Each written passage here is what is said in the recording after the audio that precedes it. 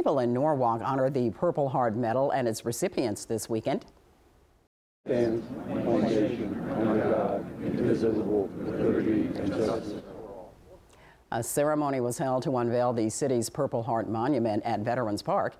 2 years ago, Norwalk became a Purple Heart City to honor one of the country's oldest military awards. It's given to people who were wounded or killed due to enemy action while serving in the military. It means to me to honor all the men and women who received the Purple Heart and those that didn't come home.